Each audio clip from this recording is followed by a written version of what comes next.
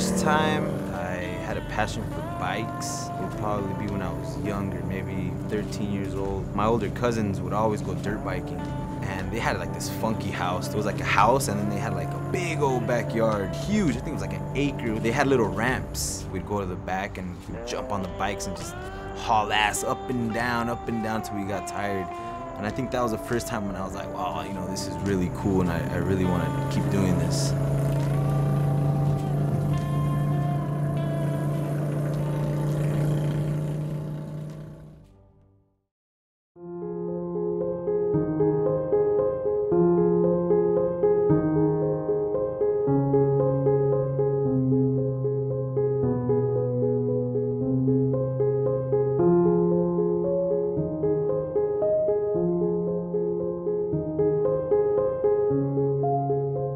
My name's Danny Flores, and I ride a Honda Shadow.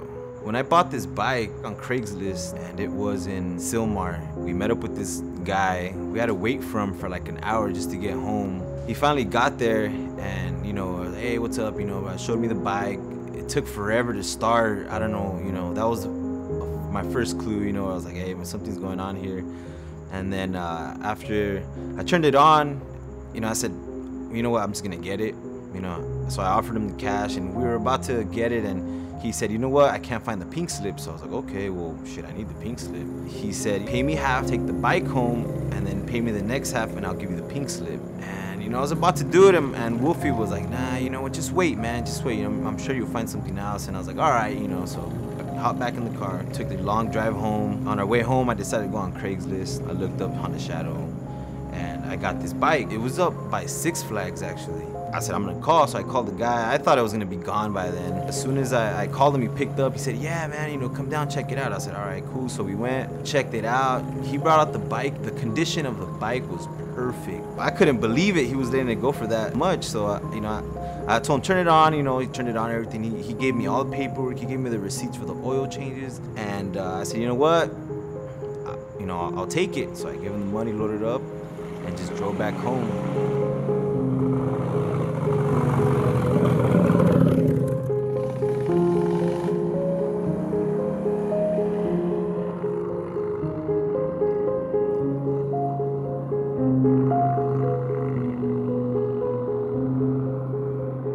Build behind this bike was not make it look shiny, and I didn't want to like go down the street, you see nothing but chrome and, you know, shiny paint, nice and clean. I just wanted it to be like a machine, you know. I wanted it to just be rough and rugged. Most of the modifications on this bike, honestly, is no modifications, more stripping down. I didn't really paint the bike. What I did was I used sandpaper. I just sanded it down. I used acid. I left it out in the rain.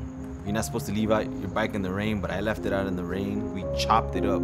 These bikes come with the monoshock, which is under the seat. So what we did is we took that out, and it slammed the frame to the swing arm. And what we did is where the monoshock goes, we put in the square tubing. But after riding it a while, it kept moving on me. So what we did was we ended up having to weld the swing arm to the frame.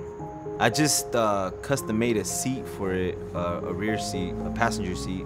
All I did was I got the old seat from this bike, the old front seat, and I took the leather off, and I just kind of shaped it. I cut it and I shaped it, and I put it back there, and I wrapped it with the old Iron Maiden t-shirt, you know, glued it to the fender and put some rope around it and tied it down, and that's it.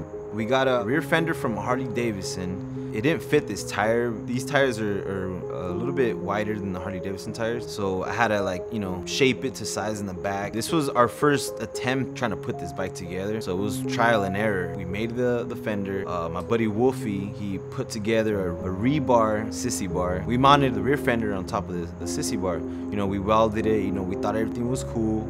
I went to a friend's house. They were having a little event, and one of my friends was really drunk, and I didn't want to leave him there. I couldn't leave him there, you know. So I said, you know what, dude, like, I'm gonna have to take you home, dude. You're gonna have to sit behind me, and I'm gonna have to give you a ride, dude. There's no other way. So, you know, he said, yeah. He didn't live too far. So here I am, you know, jamming, you know, we're trying to keep our distance, you know. I'm like sitting forward, and he's sitting back, trying not to touch me. And we're riding down 605. I get off on Lower Azusa. And as I get off, I hear my friend yelling in the back. He's tapping me, and you know, so I'm looking around at what's going on. So I stop the bike, and he gets off, and he starts tapping me in the back and slapping my shirt. So I'm like, what's going on? And I get off of the bike, and my shirt's on fire, and he's on fire, and my fender's on fire. So I guess what happened was the welds broke on the sissy bar, and the fender was rubbing against a tire, and that caused friction. And I don't know if his shirt caught fire, my shirt caught fire, something caught fire. It just ignited. And yeah, man, I mean, we learned from that. You know, obviously we moved on from that, and you know, we made some changes. I think for me, the best time to ride, there's something about fall and where the sun sets. It's just, man, when you're riding into the sunset, it's beautiful, man. It's something that, you know, I wish everybody could experience. The feeling you get like on a bike, it's amazing, man. You just feel free, dude. Like, I know it sounds very cliche and cheesy or whatever, but it's true. It's true, man. You're riding, anybody that's, you know, ridden a bike, I know can relate to me. You can't describe that feeling. It's just something you just have to experience. In all honesty, riding a bike is not for everybody. You know, you have to have a certain level of no fear to ride a bike. It's something that is dangerous, it's fun, and you always have to respect the machine. It's just not for everybody.